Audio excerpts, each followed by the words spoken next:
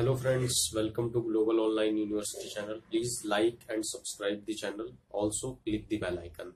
तो फ्रेंड्स हमने last time कुछ पॉइंट ग्रुप पढ़ लिए थे. अब हम पॉइंट ग्रुप स्टार्ट करते हैं. कुछ और पॉइंट ग्रुप को हम खत्म करने की कोशिश करते हैं फ्रेंड्स. तो ये ग्रुप थ्योरी पार्ट थर्ड है. ठीक है फ्रेंड्स. तो अगला पॉइंट ग्रुप आता है डी पॉइंट ग्रुप. ठीक है फ्रेंड्स. तो डी पॉइंट ग्रुप में क्या होगा फ्रेंड्स, क्या आपके इसमें होगा Cn होगा, कोई भी एक्सेस ऑफ रोटेशन होगी. ठीक है फ्रेंड्स. NC2 होंगे प्लस N सिग्मा डी होगा. ठीक है फ्रेंड्स. तो जो सिग्मा डी होता है वो 2C2 से होकर गुजरता है. ठीक है फ्रेंड्स.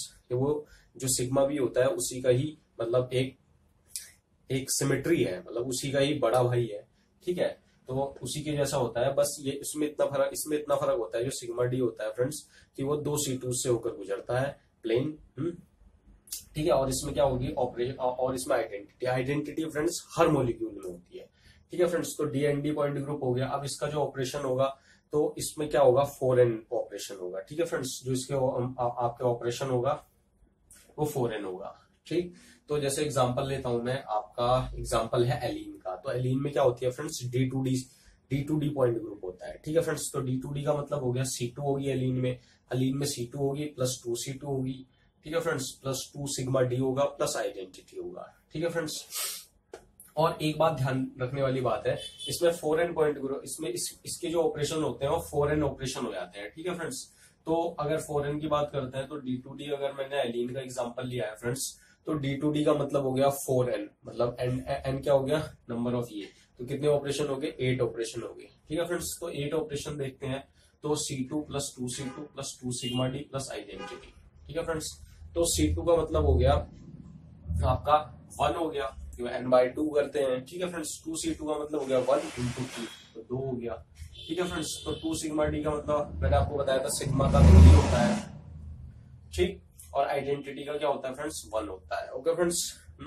तो अब इसमें क्या करते हैं फ्रेंड्स, आपको एक बात ध्यान देनी है, नोट लिखना है आपको कि जब हम डी पॉइंट ग्रुप निकालते हैं तो उसके लिए we will try S2n operation. ठीक है फ्रेंड्स.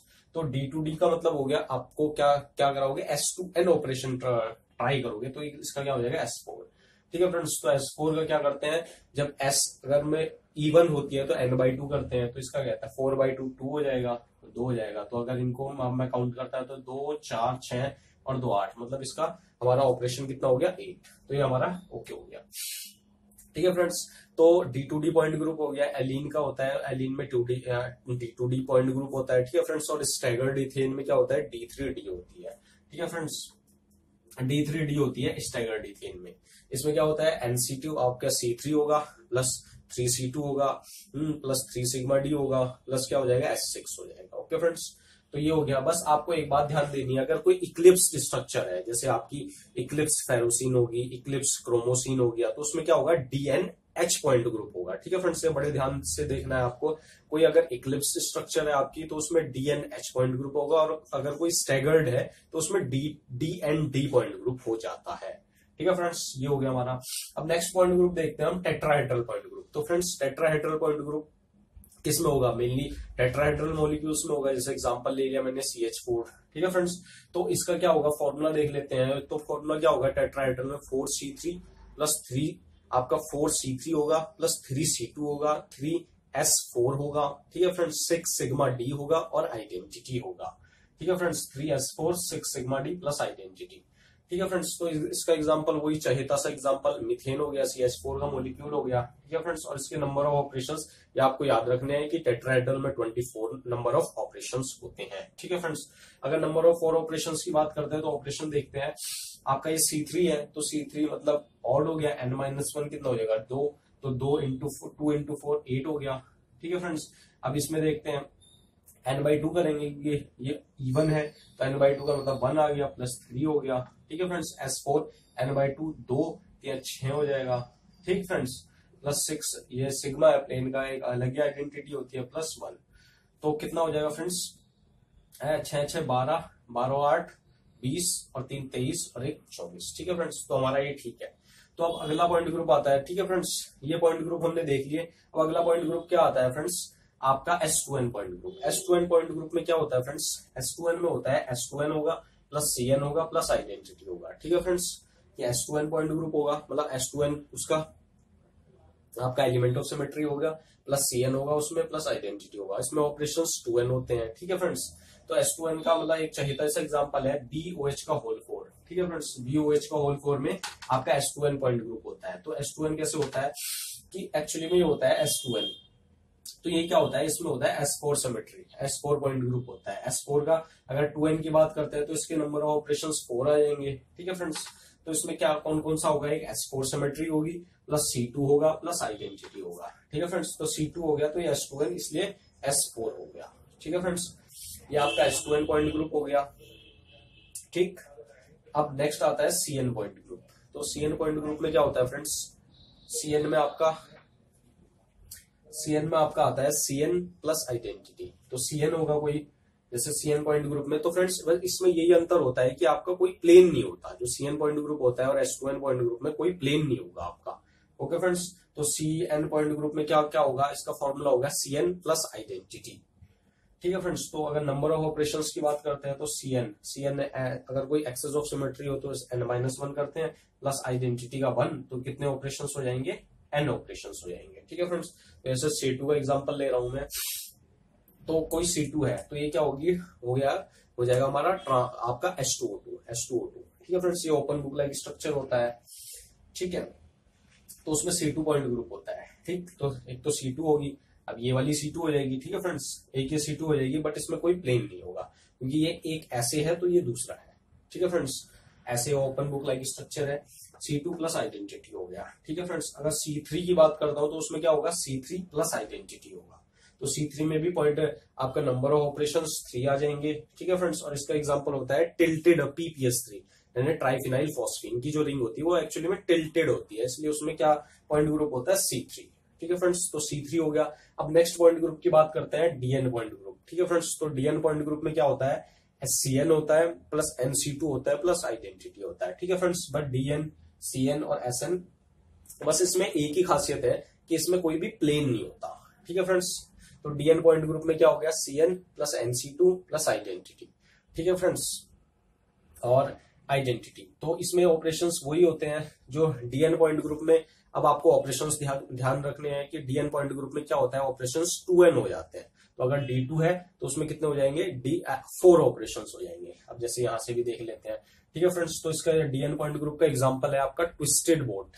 ठीक है फ्रेंड्स, ट्विस्टेड बोट का एग्जांपल है D2। उसमें क्या होती है, D2 पॉइंट ग्रुप होता है, C2 होती है प्लस 2C2 होती है प्लस आइडेंटिटी होती है। ठीक है फ्रेंड्स, और D3 का एग्जांपल एक बहुत कॉमन एग्जांपल है M, यानी मेटल है A का होल थ्राइस।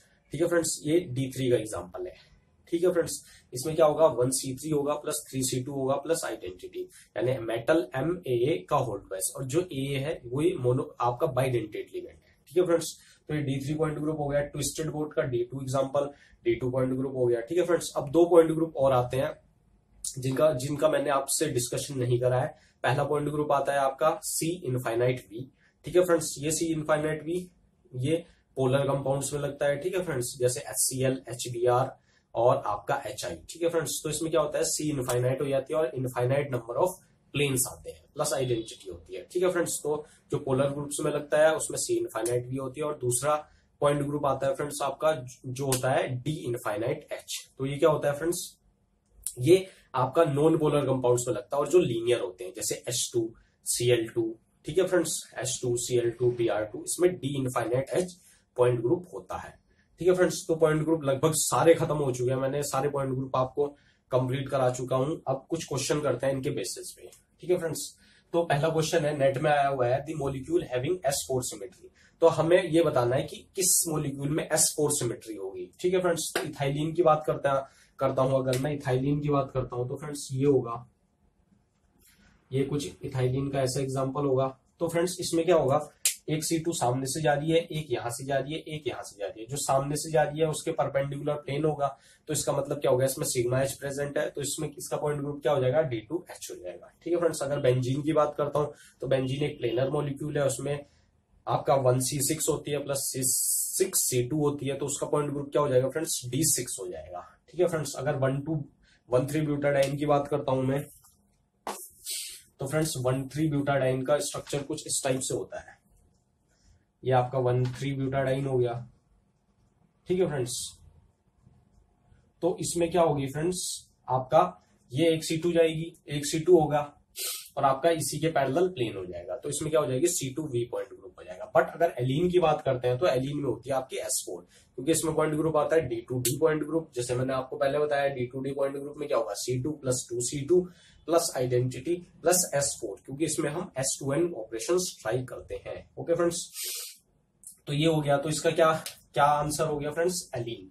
तो इसका ऑप्शन बी करेक्ट हो गया। ठीक है फ्रेंड्स, अब नेक्स्ट क्वेश्चन भी नेट में आया हुआ है, कंपाउंड N2F2। अब N2F2 में बताना है हैव 2 आइसोमर, उसके 2 आइसोमर है friends, the correct of the following, इनमें से कौन सा करेक्ट होगा।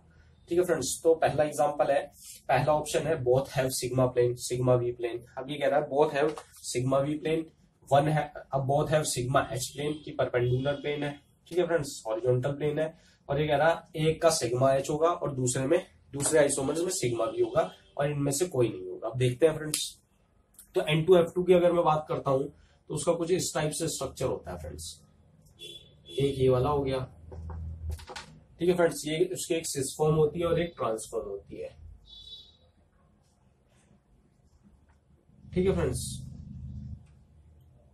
तो अगर मैं देखता हूं फ्रेंड्स, अगर मैं इसकी सिस फॉर्म देखता हूं तो इसमें एक C2 हो जाएगी और ये अब ये पैरेलल प्लेन हो जाएगा, तो इसमें कौन सा हो गया, सिग्मा बी प्लेन हो गया। अब अगर इसकी बात करता हूं फ्रेंड्स, तो इसमें क्या होगा, अब क्या हो जाएगा, इसमें 1C2 ये सामने से जाएगी।